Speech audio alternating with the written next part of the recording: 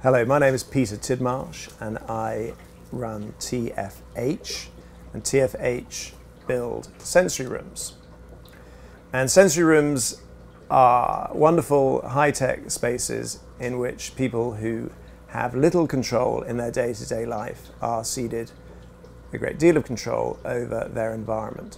So this is the first step in computer-controlled sensory rooms, the iPad app. Everyone's comfortable with an iPad. This is at its simplest. So I'm controlling 3 bits of equipment here simultaneously just by tapping the screen. I don't even need to look at it. It's that simple. This is a very well-known configuration to anyone who's ever used a sensory room, the 4-button control system. So there we go. Okay, now this option here with round buttons, this is color mixing. There we go. So red plus blue is purple. Take away the red, it's blue. Add the yellow, it's green. Take away the blue, it's yellow. Add the red, it's orange. Take away the yellow. All 3. Good fun. This is the first sort of play type selection.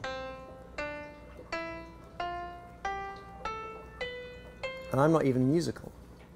Okay, so here we have actually some selection. We've got our 3 items. There could be more across the bottom. Nothing is happening because nothing is selected. Select the bubble column, turn it yellow, turn it blue. Select the color wash, turn both things yellow. Select the tails, select all 3 things red. So at this point, the student is controlling not only the colors, but obviously what they control.